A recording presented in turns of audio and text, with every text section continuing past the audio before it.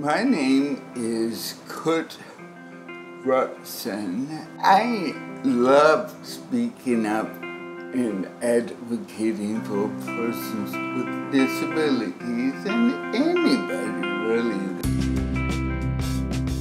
My favorite thing about being an advocate for others is that I can speak up for them who can't speak for themselves. I think we kind of sometimes brush them off and say, oh, they don't have much to offer. That's just not true. They have so much to offer. Leaders can best serve people with disabilities by being educated all they can, see their potential, and get to know them.